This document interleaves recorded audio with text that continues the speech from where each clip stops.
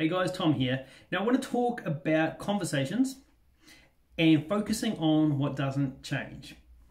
One question that I get all the time is, what platform is better for lead generation?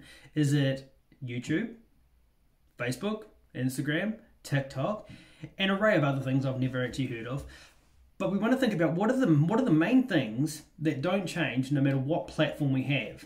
Because that means if one of the platforms is no longer working, it gets shut down, or something taken out of our control happens, we still have control of our lead generation. So the number one thing that I see or will never change is conversations.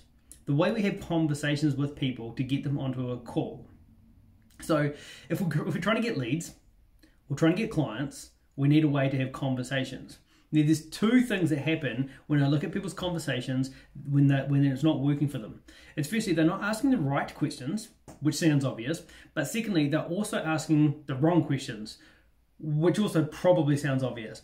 But what we want to do, like having a conversation with a prospect is like a game of chess. We need to know the moves 3, 4, 5 steps ahead. So if you're asking a question for the sake of it, you don't know the next move, then you're pretty much screwed. And then you wonder why your conversations aren't working or you're not getting people on calls. You can blame the prospects and think they're not the right people, but the chances are you're just not doing the right process.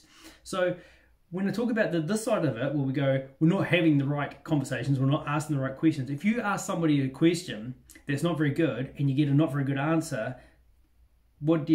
You just have to keep going back with other dumb questions. So we're going to make sure that the questions we're asking, we know the variables of the answers they're going to give us. Like as an example, real simple here. If we say to somebody, are you exercising at the moment?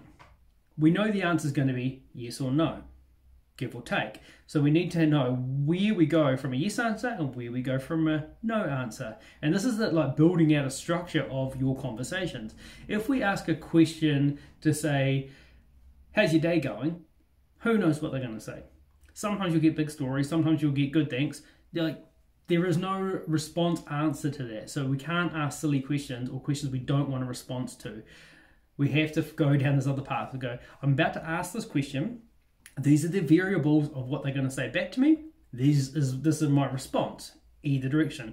And then we need to plan that out and know exactly where we're going to go.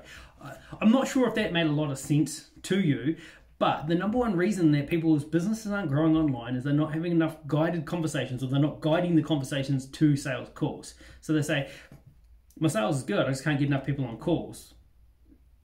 That's how we get people on calls. The sales starts way before we get them on the call. We have to have this conversation with them earlier to find out what it is that they want, what it is that they're struggling with, what it is that you can help them with.